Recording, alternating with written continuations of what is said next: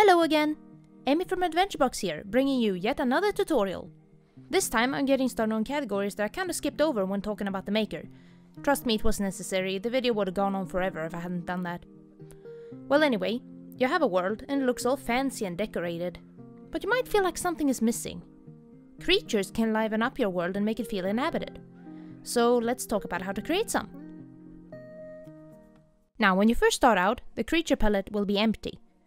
But as you make more creatures, it will get filled up. As you can see, mine is full to bursting. When you want to create a new creature, just click Design a New Creature. Whoa, hey there fella! Don't you growl at me, I will not be intimidated. Okay, so there are currently 3 types of creatures to create. There are humans, goblins, and dwarves. Regular humans and dwarves are nice by default, but masked creatures and goblins are hostile by default. I'll go over the differences a little bit later. Up here, you can change your creature's skin color, tattoo or facial marking color for humans and goblins, and hair color or horn color for goblins. Oh yeah, and the terms down here, they determine your creature's size. Mooks are normal sized, mini bosses are a little bit bigger, and bosses are huge. So click on the size you wish your creature to be. Okay, let's get to actually customizing a character, shall we? The first category is faces. Here, you can find several facial designs, as well as some different types of masks.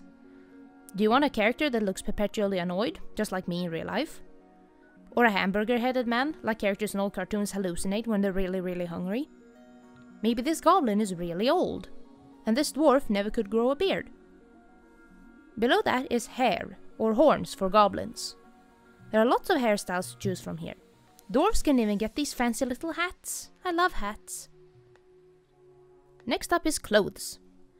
Now you could also have your characters run around in just their underwear, that's fine, we won't judge. Actually, if you only want them to be semi-naked, that can also be done. Because when it comes to clothes, there are different categories for them as well. Clothes involve both armor and regular clothes. Well, as regular as a chicken suit can be anyway. Shirts are, well, shirts. Pants are for the lower body. Gloves are for the hands. And shoes are for the feet. Since the categories are divided up this way, this also means that you can mix and match the clothes as you please. Maybe you want your character to only have armor on the lower body? Or they are just very careful about their hands. Now here, we have weapons and shields. You don't have to equip a character with a weapon or a shield if you don't want to. Some might be peaceful, some might prefer the good old fisticuffs, and some might just be civilians.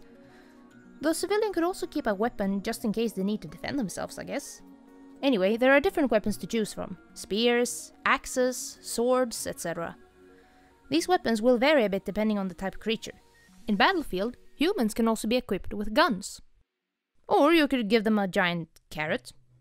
A goblin beating another goblin over the head with a giant carrot. What a sight. Of course, there are different shield designs too.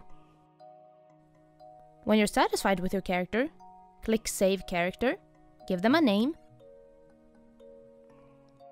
and then click Create Character.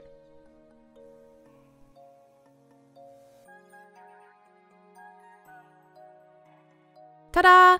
In your palette, ready for you to use whenever you want.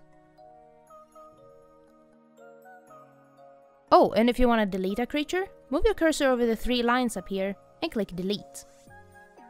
Confirm that you wish to do this action.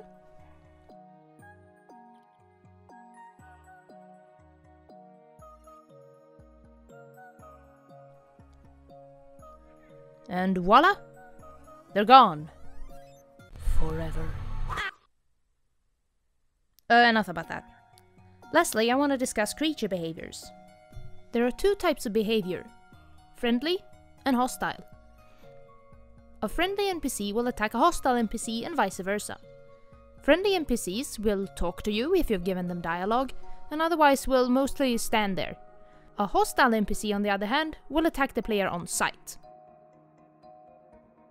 Like I mentioned earlier, some creatures and designs are friendly by default, and some are hostile by default. If this sounds a tad speciesist to you, don't worry, you can change that. Right-click the creature to bring up this circular menu, and pick this option that looks like a brain.